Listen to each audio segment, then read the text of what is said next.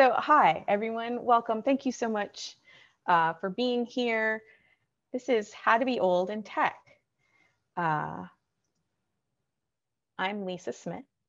You can find me at Lisa D. Smith on Twitter, Lisa at Women Who Code. I'm an engineering manager at Zapier, and I'm a founding director of our local chapter of Women Who Code here in the Triangle. And I'm also an old. I self-identify as old. It's something I wear proudly. I won't, I have a little story about how you can tell how old I am. There's a little rocket and a moon here. I share my birthday with the Apollo 11 space launch. So now all you space nerds know exactly how old I am. Shout out to the space nerds. Tech has an ageism problem. Now, tech has a lot of diversity issues, clearly. And ageism isn't one that is focused on frequently because we have so many diversity issues. But how old is old? In tech, it starts at 41, which is a shock to many people. Surveys indicate that 82% of the workforce is 40 and under, but nearly half, 46%, is 35 and under.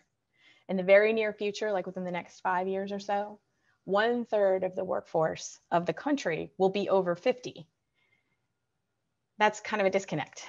Tech needs a lot of people. And if we're ignoring a full third of the workforce, it's going to be rough.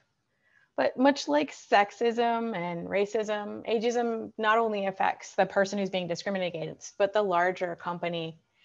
It deprives a company of needed perspective and tools and staff they need to innovate. D&I work needs to include age as an area of concern and effort. And an easy way to do this is to consider non-traditional pathways when you're looking at somebody to hire. I myself have a non-linear career path, and I will classify that as a feature, not a bug. I started off as a librarian, and just about everybody who met me was like, really? A librarian? Huh. And after a time, I began to believe that there might be a type mismatch between person and job. You may have noticed I like talking to people. Not a huge asset. I also was told I have a big personality, which is not valued in librarianship. That was a whole other story of a job that I wasn't suited for. But anyway, while I was a librarian, I taught myself how to code. And this was back in the old days when you could know kind of everything there was to know on the internet, wrap your arms around the whole thing. And so I learned how to write HTML. This was pre-CSS. We were hand coding HTML in tables, the dark days. So I was an old school web developer. At my very first web development job, I learned how to write active server pages, which was super cutting edge technology, but the server lived right across the hall from my desk. I could go over and reboot it anytime I wanted to. But throughout my career, I've been all kinds of things. I worked for an alumni association. I worked for a newspaper as an online community moderator and the online coordinator for the news. So I worked in a newsroom. I did investigative work for South Carolina school system about their web presence and their technology. I was part of a giant effort to build a Medicaid management information system for the state of North Carolina. I was a technical webmaster at a hospital. I was a builder of bespoke content management systems. I worked for agencies for a very long time. I worked in a giant e-commerce operation. And then I became an engineering manager. So I've done a lot of things, but none of them I didn't have a CS degree and I didn't take a traditional path because in between there, I took time off to be a mom, a stay-at-home mom. I helped retired folks in a resort town fix their computers. I've done all kinds of stuff. All of this brings a lot of perspective, and all of it brings a varied sort of background that is an asset to any company. So I've had 1,000 jobs, or ish, one or two. And you might say, sure, that's great, Lisa. How do I get 1,000 jobs? Well, you might not want 1,000, but you're probably going to want one or two, over the course of your tech career. And it's not a process you can automate necessarily, but there's a simple 3-step process. I'm here to share it with you. Number 1, learn things. Number 2, meet people. And number 3, take chances. Okay? We're going to start at the top. Learn things. What kinds of things should you learn? What do you want to learn? What interests you? What is super hot, trendy, great, awesome? What sparks your interest? What's a thing that you can use both in your work life and maybe in your personal life? What's a thing that you like doing with your family or your friends? Learn those things. Build stuff. Break things. It's not going to work right the first time, so just keep going at it. Go to hackathons, volunteer at community code-a-thons, go to conferences. Just about every conference this year has got some sort of either free or very low cost registration. Go to a conference you never thought about going to because it was in the other side of the country or it was in another country. You have lots of opportunities this year. You don't even have to step on a plane or leave your comfy sofa. So learn lots of things. Don't spread yourself too thin, but if you only know one thing, right, it can be very tempting when all you have is a hammer. Everything looks like a nail, right? So don't hold yourself into a corner. Don't get too one track about anything, but keep your finger on the pulse of what's happening in technology and what's new. I got my first PHP job without ever having written a line of PHP because there was a cool coding exercise and I had a great time building it and it was super fun. And when I got to the interview, they were like, what's your weakness? And I was like, I don't know PHP. And they're like, well, clearly you did enough to get this project that we really like. We'll teach you the rest. And that's a secret that not a lot of people will tell you, is that you're going to learn a lot of what you do on the job. I'm not saying you don't come in with any skills at all, but I knew how to solve problems with code, which makes me super versatile, right? I also got a React job without ever having written React. The job ad said they were looking for somebody with 3 to 5 years of React experience, which at the time was likely someone who was still working at Facebook because React was still fairly new. And so I went to this interview and I said, look, let me show you a chart of JavaScript framework adoption and abandonment. Looks like the Himalayas, 2 years and 2 years. It's over and done. And people move on to the next trendy thing. So do you want somebody who only knows React, or do you want somebody with a proven track record of language acquisition? I can pick it up and learn it. And they bought it and they hired me. And I got to learn on the job, which is a very concrete way of learning, at least for me anyway, when I'm doing something practical or something that I have reason to be using it rather than just sort of an abstract project, then I'm going to retain more of that. So that's my learning style. It might not work for you, but that works a lot for me. So you're going to take something from every job that you have and leverage it to get the next job. Even if it's, I never want to do this thing again, that is a valid thing to know and understand about yourself. I had a very stressful experience at one job that I turned into a case study to get another job. So even if it's an experience that is not super positive or isn't really, you feel like at the time, helping you learn and grow, you're going to get something out of it, and just use that as a lever to get the next thing. So number 2, meet people. When I was a librarian, I had the privilege of going on something called the Tar Heel Bus Tour, which was brand new and was organized by our very wonderful, forward-thinking, very smart Chancellor, Michael Hooker. And on the very first day, we're leaving the parking lot of the Friday Center to go on this week-long bus tour. And the Chancellor sits down next to me in the empty seat. And so we start chatting. And we're chatting about search engine technology. Here again, I will show you how old I am, because the height of it at the time was Ask Jeeves. Super exciting because it was a meta engine. It searched other search engines. This was pre-Google. And so we talked about this for a while, and the chancellor said, Lisa, I can't help but notice that you are working in a job that seems almost exactly opposite of what you really want to be doing with your time. Can you tell me why that is? And I said, Chancellor, sir, that is an excellent question. I'm going to get back to you on that. I love that he was able to just like sort of zero in right on my, see right through to my soul right there in a very quick time. He was a philosopher, so he used to do that. But I met the person who would give me my first online job while I was on that trip. So it seems like random circumstance, but you're going to meet people, and those people are going to introduce you to other people or other opportunities.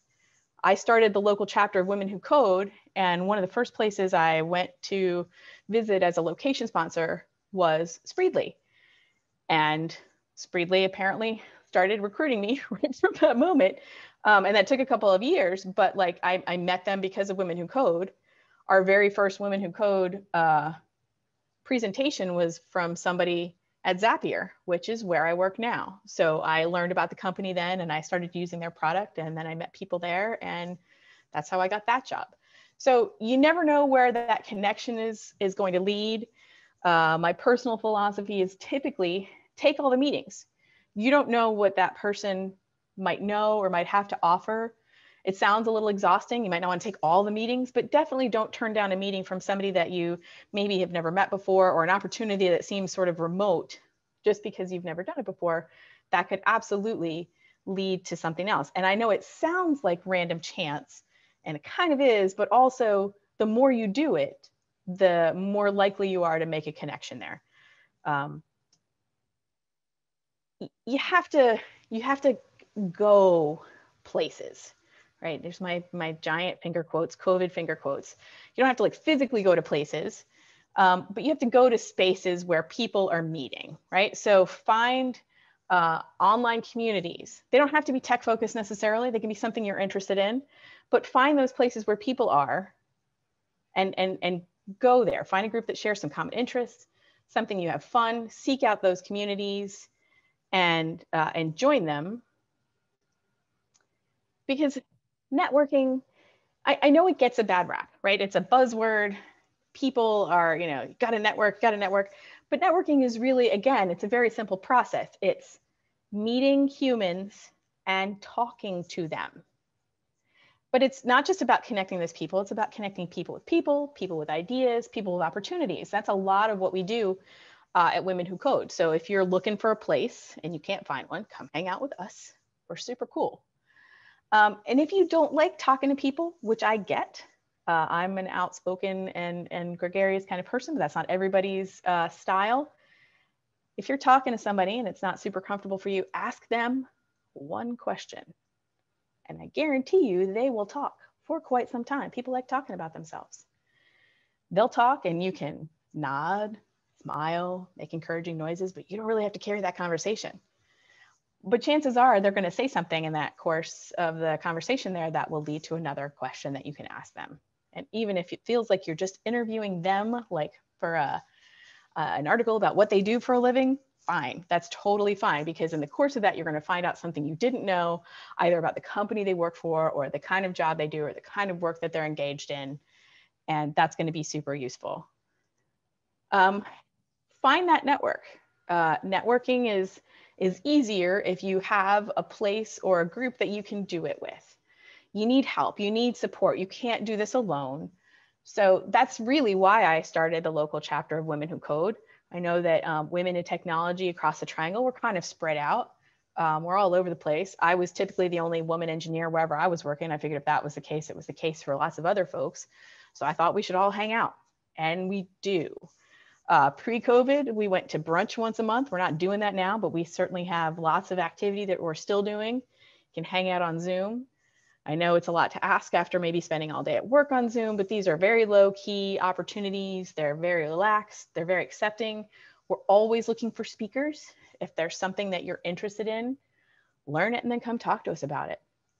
That's the secret of public speaking. You only need to know just slightly more than the people you're speaking to, and sometimes not even that. because your perspective is valuable. So even if you're talking about a topic that everybody knows everything about, or at least that's what you think, you are going to bring a perspective to it that they don't have. And that's cool. And people want that. All right, so number 3, take chances. Explore new opportunities. Go to conferences you never thought of. Apply for conference grants and get free tickets. Even non-COVID times, you can do that.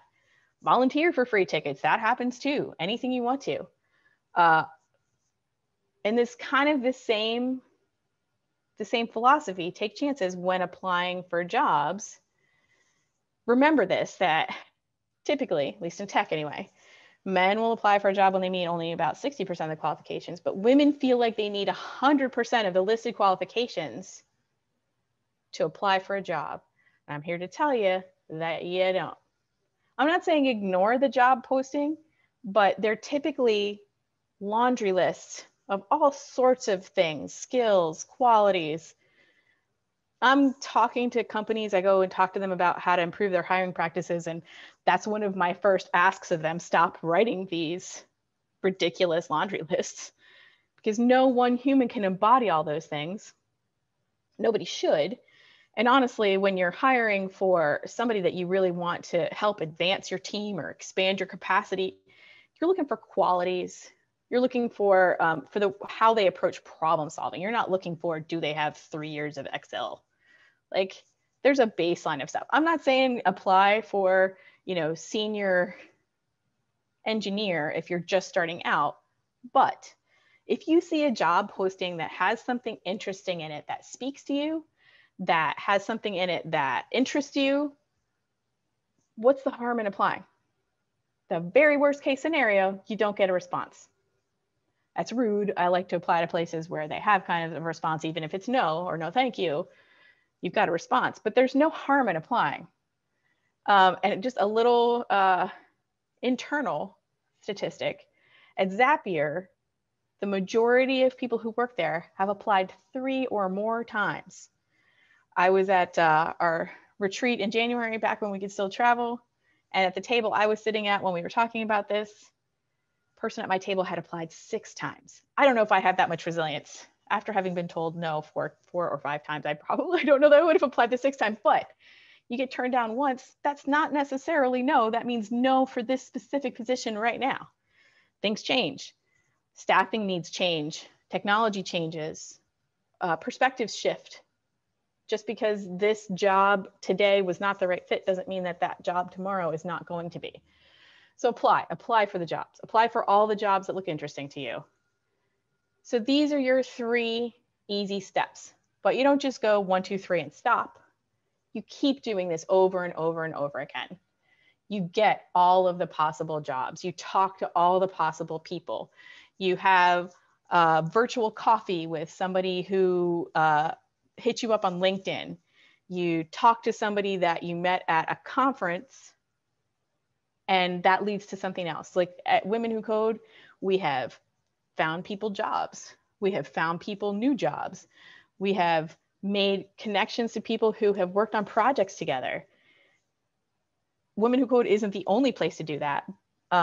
So look for those places. But if you're having trouble finding it, hit me up on LinkedIn. I'll connect with you. We can talk anytime.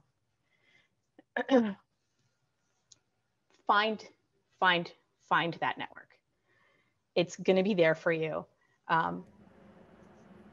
My slides went backwards. There we go. Okay. Thank you. Thank you so much. If you have any questions, I'm sure we've got some Q&A happening here. You want to talk about diversity in tech, hit me up, Twitter, LinkedIn, whatever you would like. And that's all I have here. So now we can talk. I see there's some. Yeah, there's quite a few questions. First of all, everybody misses brunch. Right. Brunch is one of my favorite things. And I promise we will brunch again. We'll probably have a virtual brunch coming up soon. But yeah, that was one of my favorite things. It's a very low key networking opportunity because honestly, you go to a place where food. Everybody's clapping. Right. You totally deserve claps. Thank you. Okay. You do have a number of questions. And I'm going to start from the first one. Okay. Greg says, if a senior dev has 5 years of experience, what is someone with 25 years? And my answer is wizard. That's exactly right. Lean into that, right? Because your 25 years of experience brings something to the table. And I am also talking to companies about like, if you see somebody with 25 years of experience applying for your job, don't discount that as person as overqualified because that's a bunch of nonsense. What that is a valuable perspective. Because honestly, if you've been in technology as long as Denise and I have, you've seen trends, they come back again, right? We've learned Yeah. lessons. It might not be in this specific language, but we've learned lessons that prove themselves over and over again. And so that kind of perspective is super useful. Yeah, actually, InnerSource, which I spent the last 5 years on, is something I first heard of 20 years ago. And it didn't land until open source won. So there were 15 years where nobody wanted to talk about it Right, before right, I remembered that it was out there. So, right. Exactly. okay. Somebody wants to know how you came up with the magic number 41. I'm going to guess that's how Oh, old you are.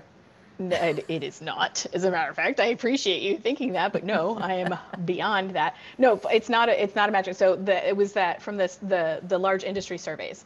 They said 40 and below is where the majority of the tech workers live. So if you're past that, you're old.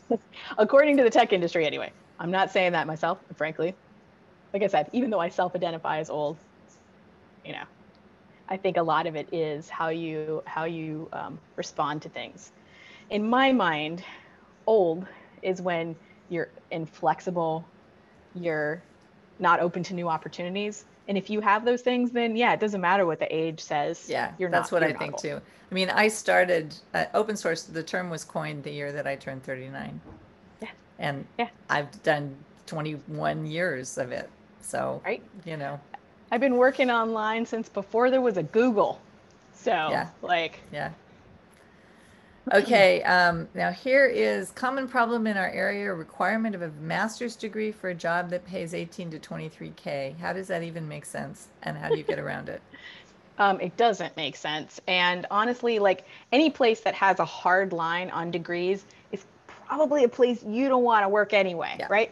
But typically, like the way you get around that is like just like I mean, it's very very common in academia, but it's common in a lot of other places. Like no degree and this many years experience, a bachelor's degree and this many years experience, a master's degree and this many years experience, and you can equivalent that out. So like if you've been working in the industry a long time, you probably have more practical knowledge than somebody with a master's, and I am somebody who has a master's, so I'm okay saying that. It doesn't your degrees don't necessarily equate to any real world experience that a company is looking for. So anybody who's got that line, and it's very cavalier and easy for me to say this, probably not somebody you want to work for. If they have that perspective, they're not going to yeah. be open to innovation, frankly. There's supposedly going to be 1 million vacancies in tech by Yeah, the end of this decade. So yeah. there is another job. There is always another There is job, always, I can and tell you, you I've gotten have a to be lot of able them. to walk away. Yes. I mean, if you look at my resume, it's sort of a who's who of the time that I was working, Yeah. but I didn't ever try to work for any of those companies except for Apple. Apple's the only one I actually cared to work for. The rest of them found me. Yeah. Um, so, Yes. and then the other thing about the underpay, once again, that's do you really want to walk to work? One of the great things that Lisa said at the beginning of this talk is it's possible that we're never going to have to take the low salary in order to walk to work again, Right. right? Right. And that's the thing too. So like I guarantee you, if someone is paying very little money, they will very soon find themselves out of employees because we're smart enough to talk to each other and ask and know what market value is. Especially in So open source. especially in open source, right? So like while my company Zapier is global, we're globally distributed. We peg our salaries to Austin, Texas. So it's not quite Bay Area salaries because honestly, who can afford to pay that? But it's also over and above what a typical market value is in a lot of places up and down the East Coast, not New York, but so it's a nice median. So you can always find there's all sorts of sources to know what market value is. And if a company is not willing to pay you market value, you do not need to work for them. That's correct. Okay, how do you handle burnout and learning fatigue if you've been in tech a long time? That is an excellent, excellent question. Sometimes you take a break and you don't pick up anything new. You dive deeper on something that interests you, or you immerse yourself in something that is enjoyable. Don't work yourself to the point of burnout or fatigue because you're not going to be useful to yourself or anybody else. Right. And I get it, where there's like so much stuff happening, you want to learn everything, don't learn everything. Find something that's fun. Find something that you have a friend working on. Find a project that you can jump in on. Open source is great because there's all kinds of projects out there. You can look around, find something that interests you, find something that like sparks something in you. Heck, build Legos, like anything to keep yourself active and doing something new that you've never done before. Doesn't have to be, some like the hottest technology. Because honestly, again, like I said, 2 to 4 years, it's probably on the outs again. Does Yeah. anybody remember Flash? I used to be a Flash developer, right? We don't do that anymore. I spent lots of time doing that. We don't do that anymore. And that's the thing. Technology is always evolving, but you're always going to find something that's interesting. And there's always, honestly, people probably won't say this out loud too much, all languages essentially are the same, right? There's Yeah. different syntax, there's some different approaches, but if you know how to solve problems with code, you can pick up any other language. That's Yes. just how it is. We're lucky that way. But if you're having learning fatigue, the other tip that I have is go get a physical. Try to figure out if there's something It's true. changing in your body, because we have jobs that don't let us move enough. And That is a good Lisa's up there point. dancing the whole time, but I spend a lot of time sitting, and definitely my IQ points go down as the day progresses. So Time have a look jumper. at that. It's you owe it to yourself. Yeah, and that's Um, an important safety tip too. Sleep, right? Eat food that is good for you and move around. That's it. That's all you need to do to stay like more active in life. Okay, here's somebody who is sort of worried about lack of progress. So how does he make a difference, or they make a difference, when there are people 5 years younger than them doing similar jobs to the one that they have because they haven't moved up? I mean, that is definitely a thing that you can feel or you can ignore. Because I mean, when I was at a previous company, I helped redo our career trajectories, and I Mm-hmm. stopped calling it a ladder because a Yeah, ladder goes one direction. You're going to be climbing over your colleagues. That sounds real rude. Also, a it's ladder also is not fairly ableist, right? exactly right. And it's not comfortable to stay on a ladder in any one position. So instead I called it a path because a path, it's a beautiful garden. You walk through. Sometimes there's a bench and you sit down and you hang out and you spend some time there. There should be no impetus for you to progress unless it's a thing you want to do. If you find yourself stagnating, look around and see, is it because the company that you're at is not offering you opportunities? Fine, look someplace else. If you see people around you, it's very much like comparing your own picture to, say, a supermodel in a magazine, right? Totally different scenario. Also, airbrushing, right? So, like, things are not exactly what they seem. You don't know what that other person has done to get their work, but it doesn't matter. What matters is what you do. Are you still interested in it? If not, find something else. If you are, then do whatever you need to do to advance it. Find some opportunity that's like, some place where you can do that project and work on it better. Find some place where you can have more energy behind it. Sometimes, as the our ancestors tell us, a change is as good as a rest. Even if you go someplace and do the exact same thing, you're doing it in a new place. And we all know this. If somebody hires, they're looking for somebody with, 20 years of experience or whatever they're looking for, you're not going to be effective on day one. It's impossible. You have to go and learn how they do it there. So Right. don't take that as a thing like, oh, I'm going to go and I'm not going to know anything. Yeah, you're not going to know anything. You're gonna have to learn. You're gonna have to learn how they do deployments. How do they do PRs? How do they, how do they work? Do they have hackathons periodically? Do they have team structures that are product based, or are they system based? Like, everybody does it a different way. Go see doing it a different way. Even if you do the exact same thing, it's going to be different. Cool. Okay, so that person later said that they actually meant 15 years younger. And that's, to me, a really good indication that you're staying in your job too long. The average time in Silicon Valley proper, I mean, here in California, that people stay in jobs is like 2.5 years. Right? And that is the only Nobody wants way to stay that anymore. you will not be able to work the system from inside your company to get all the way to the top. The one guy that can do that is a total unicorn. The way that you enhance your salary is you get to a milestone where you've done something. You can say, I did this, and then you Right. go find another job. That's exactly right. Find, look back, because sometimes it's hard. Look back and make yourself what one of my friends calls a brag book, right? Here's a problem I solved. Here's the problem. Here's what it took. Here's what I did. Here's the outcome. Write that stuff down. I guarantee you, you are losing track of the things that you've worked on just because they go into the blur of every day. So keep whatever. Keep a notepad window open, a physical scratch pad on your desk, whatever works for you, but take those things down, because then also kind of makes it easier when it comes around for review time and you've got a list of all the stuff you did. You just Yeah. boom, put it in there and you're moving on. And then if you're subject to most women, one of the things I know about bias from working at PayPal is most female resumes use assistive verbs because we don't like to take too much credit. So we say, Yep. I helped, I worked on a team with, I helped. And the same resume written by a man for the same experience would say, I wrote, I made, I did, right? Own And it. so that's the other thing is check your verbs.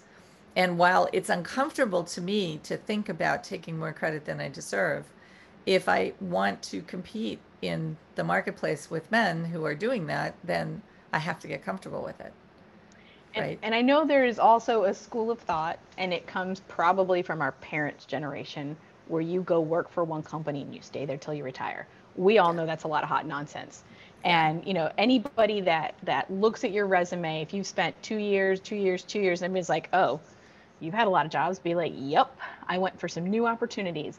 I got the chance to do something over here because I like this company, because they had something I was looking for. Also, a very clever friend told me one time, you might not be great at, and I suck at for sure, knowing what next title you want, right? Like, where do you see yourself in 5 years? Frankly, anybody who answered that 5 years ago, totally wrong, just by the way. So I don't know how to say that, where I see myself in 5 years, because that I feel like limits me. Instead, focus on values that are important to you and look for companies that support or embrace Yeah. those. Find a place that mirrors your personal value statement so that you can go and know that even if you're not working on, say, some life-saving application, you're at least working at a company that understands the value of being present in our society, making sure that they treat people fairly and equitably. I think the two most important questions that any new job seeker or any job seeker can ask going forward are, how did you treat your employees during pandemic times? Did you lay off a bunch of people? Did you make salary cuts? Did you freeze? What did you do? And what did you do to support people during the social unrest that has happened over the last 6 to 8 months and beyond? Did you turn your Twitter logo black for a day, or did you do something material to support the wider society around you? Right. So, like, look at those things and see what mirrors yours. And I know this again comes from a place of privilege where you can, be discerning about it. But if you're old, you've been doing this a while, right? So your next job, you can look more carefully at the place you're going to go. You don't just need to have any job. You can But have the also, job. we got to say one more thing. It is easier to find a job when you already have one. So For don't sure. wait until you quit or get That's right. pushed out of a company. Always be interviewing. Yeah. Literally always be Always be. interviewing. Look, I just got a new tattoo recently. It says always be. It means whatever you're doing, go for it. Do it. Do it with your whole self. Bring your whole self to that thing. So, yeah, like, I never turn off my, are you interested in more opportunities on LinkedIn? I'm Yeah, not me always neither. actively seeking, but heck, the last 3 jobs I've had have come to me. And for some reason, all of a sudden, I'm super hot right now. Like, I'm getting all kinds of like interview requests right now. It's fun, isn't it? I think It everybody is. is a little bit super hot right now. It is, I'm right? getting a lot of them myself, and I live in Ireland. So, Exactly. okay, we got 10 Exactly. minutes and we got a lot of Okay. questions to go through. So I'm going to Maybe. try to squish them down. Okay, so let's see. Oh, here's somebody somebody who's 27 and wants to understand if there's so many openings, why aren't 40 somethings getting jobs quickly? So sometimes it's because that people are not applying for those jobs. Sometimes it's because the company lacks the foresight to understand that they need those perspectives. Keep looking, because they're out there, I promise. And in the meantime, I'm going around telling them, stop it. That's nonsense. You need to hire Yeah, those people. me too. And by Yeah. the way, there are companies that are focusing on hiring older people. Yes. AWS is one of them. Yes. Look Yes, there's carefully. They've hired some very high profile old people lately, and that's absolutely. happening through their whole stack. And Okay. I think people are seeing that and it's catching Any on. thoughts about getting certificates? I mean, I think if it's something that you enjoy doing and it's something that you really want to stay in, do it. But honestly, do you remember how big a deal CCNA was like however many years ago? Now, if you see that on somebody's resume, it's like, okay, great. What have you done since then? The only problem with getting certifications that's a fixed point in time, right? And you want to keep learning. So if you're going to learn and there's a certification you can get to prove that you learned it, great. But don't spend a lot of money on that. If your company will pay for it, awesome. Don't spend a lot of personal money because certifications are the same as degrees. Like, yeah, you've got it, but honestly, can you solve a problem with code? Yeah, That's what I right. care about. Yeah, that's what I do too. Okay, So here's somebody, Hannah is in her late 30s, switched to tech after a previous career, and she's wondering how she balances learning a lot of things with becoming a subject matter expert. She can see the benefits of both, but doesn't feel like she's a master of either. My answer would be follow what's interesting to you. yes, yes. If you're not passionate about it, it doesn't matter. So like if you know, look, dabble around until you find something that hooks you and then lean in hard. Find that place that makes you feel good. And there's going to be there's a place, any place, something that you're interested in, somebody's doing it and somebody wants it. Here's what should I be learning for the next 5 years? Let me say that if you don't right now have a subscription to RedMonk, you need to. RedMonk is an independent analyst firm. They're great guys, and they do a quarterly report about what's happening with languages in actual employment and deployment. And that is a good way if you are really stuck and you got to choose between three, you can figure out who's climbing, who's falling. And the Stack Overflow survey every year is also a good indication of like what's hot at the moment. So you can lean into that and see like where people are getting hired and what people who are actually working are working on. Okay, there's a couple of people who want to continue this conversation, which I'm betting you're going to say your chapter of Women Who Code might host that. There's some people who Absolutely. also want old in tech swag. I feel like we should do that. Maybe I will set up a Redbubble store and I will send you the link. It feels like we could do that. I feel Great. So like an old is a statement. are you gonna try to host this conversation on an ongoing basis at Shea U? Absolutely, yes, absolutely. We will. I'll set something up for Women Who Code. Come to Meetup and find us on Meetup, and you'll see. You'll have the details. All are welcome. Okay, if you are bored with your current work, have a dream, but don't have a path towards the dream, how do you build that path? My answer is, believe it or not, starting to talk about your dream can materially take you there. Yes. Yeah, manifest it, honestly. Like, if it's a thing that you're interested in and you're really interested in it, say it out loud because I guarantee you somebody else is thinking about it. And if not, and if you like talk to 10 people and nobody's thinking about it, then you've got an original idea, run with it, own it, right? As you've got this.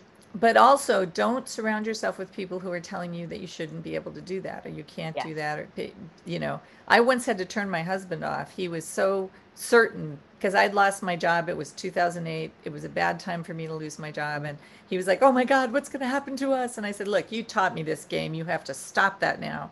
And the next day, Wikipedia called and asked if I wanted to be their CTO. So it really does happen. Exactly. And that's the thing too, is that like if you're having trouble finding somebody who will back your dream, poke me, text me, find me on LinkedIn. I'll be here to I will be your personal cheerleader. Okay, on your resume, how do you highlight experience in industries other than tech in a way that's valued by employers? Tell me a story. That's going to hook me. Tell me why I care. And that honestly that applies to tech as well. Like don't just throw a link to your GitHub repo in there. Tell me why I care. I'm not going to go trolling through your code looking for gems. Tell me what problem you solved, what technology you used, what did you learn? Tell me the story of that thing, and then I'm going to be hooked. Yeah, I agree with that. And I have the world's weirdest resume, but people, Same. it's almost like they want to meet me because my resume is so bizarre. Right? Exactly. Okay, here's a mom who wants advice about hitting pause or slowing down on the career while the kids are little and then unpausing later. This is a challenge she's worried about for their future as she's got little kids. Totally understand. I stopped for about 5 years, but I was always doing something, right, in the background. So something that interests you, come hang out with Women Who Code. Take the time that you feel like is important. You're never going to get that time back with your kids. I know it sounds cliched, but lean in. If that's something you enjoy, I mean, I always knew I was going to keep working even when my kids were little, because that's what sparks me, is that sort of interaction. But don't regret. Do whatever feels right, and don't regret it, because there's plenty of companies, big companies, that have pathways back into tech.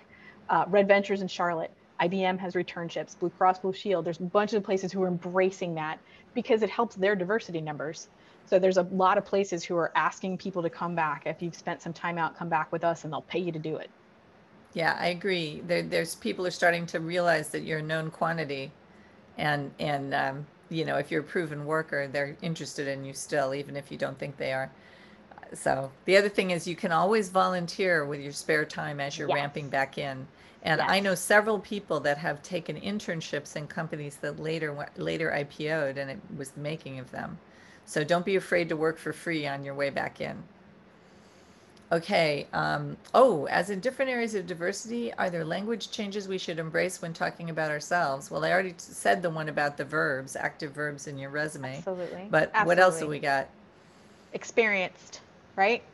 You've spent some time doing a thing. It's not because it's not you've like spent, you are proven. You have a proven track record. You are an established subject matter expert in whatever. Like, embrace the things that denote time. I don't include the year that I graduated from college on my resume, but I do show all of the jobs that I feel like are relevant and that I learned something from and that I can use to weave into my story. And now somebody is going to ask, what do you do about gaps in your resume? How do you handle them? Again, tell that story. I mean, again, I don't tend to put a lot of dates on my resume. I do things sequentially, or you put together a skills-based resume that doesn't matter, right? So like, I have these things I learned. I did this while I was here, but I did it here too. I did this in 3 places. There are always ways that you can tell your story. And if you have trouble with that, find somebody who's good at resume writing. There's tons of consultants out there that will help you with that. I'm happy to look over your resume too. I know what I'm looking for as a hiring manager is somebody who can tell me that story. So it I doesn't have a have to rule. be. I have a rule where I only use collective pronouns when I'm in a job. We did this, we did Yeah. that, we're working on this. And when I'm writing my resume, I use first person singular, right? And I switch between the two because when you're writing your resume, they don't care so much about what the team did unless they're hiring you to run a team. You know, otherwise Right. they want to know what you did. What did you do? And that's Yeah. not comfortable for most of us. Okay, let's see. Specific tips to position yourself on LinkedIn or interviews with your years being an asset to avoid ageism. I don't know that I have any specific LinkedIn tips, but lean in and don't be afraid of it. I know there's a lot of people who are reluctant to say that they've had a lot of experience in a place or whatever. Write a good headline, experienced technology leader. That's a great way to say that you've been doing this a while. There are ways that you can craft that, but like, put all the things on there on LinkedIn. Highlight, get endorsements from people who said you were good at a thing. Those are great too. Yeah, those are really good. Okay, let's see. Here's somebody that's a baby going by. Here's somebody who wants to know if you still have to do the whiteboard interview thing when you're in your So 40s. here's the thing. I categorically refuse to whiteboard in any circumstance. It does not prove anything except for that you can write on a whiteboard. It's inherently biased. It's not how we work.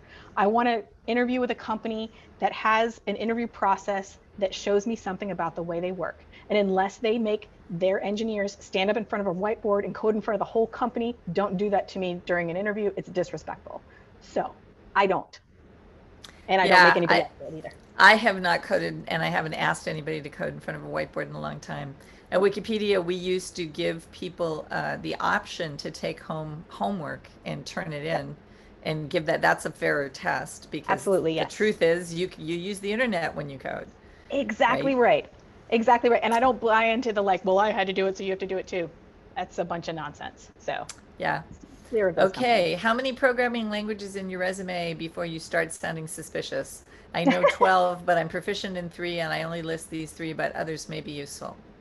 I always list things like experience with, or if you've worked with it, that actually can be a thing. And honestly, I'm Yeah. not suspicious because there are people who polyglot. Once you've learned one or two, you can learn 5 or 10, right? So like, that doesn't make me suspicious as a hiring manager. But like, make sure that it's not like I've seen the word Haskell written somewhere, right? Like, make sure that you actually know something about it because they'll call you on it, right? So like, And if you can also, intelligently speak about it, include it. And also, don't list stuff that they really aren't looking for. They don't care if you know COBOL, I promise you, unless that's what the job's about, right? Right? Unless it's legacy systems moving on. Exactly. And if it is, you should be making $300 an hour for that. Yes, exactly Um, right. all right, here's a good omnibus question that will count as our last question. How do you make great strides in your career? Any specific ways to jump ahead? I'm almost 40 with a non-linear career trajectory. I don't know about jumping ahead. Just keep looking for those opportunities, keep making the connections because you don't know what's going to springboard you. Like I was not interested in management until somebody was like, "Hey, do you want to be a manager?" And then I was like, "Hey, you know what? I kind of do." Be open to any possibility and don't limit yourself to the things that you can see right now. If I limited myself, I wouldn't have had probably half the jobs I had. So just be open to any possibility and you will find yourself. It's going to be, you'll find a springboard. I think don't be afraid to take a step back if you talk Yeah. yourself into a career move that isn't comfortable. You want to be happy at work, and there's no harm in taking a step back. Although people will look at you funny, um, you might have to change companies to have people not look at you strangely. But Yep. some of the smartest moves I've seen have been that taking a step back move, and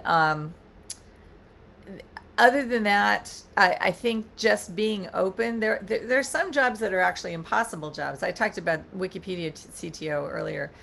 That was an impossible job when I took it, right? It almost killed me. I mean, it was totally worth it, and it's since it's on my resume now, it has changed the tenor of the conversations I have. But it did almost kill me, and it's not always good to push, if you know what I'm saying. But one Yeah. of the great ways to catapult yourself forward is become a public speaker. And there are Yeah. more and more opportunities to do that because of these virtual events. And Yeah. there are ways to get good at it. Yeah. Come speak to Women Who Code. We're a very accepting and open audience. We want to hear whatever you have to say.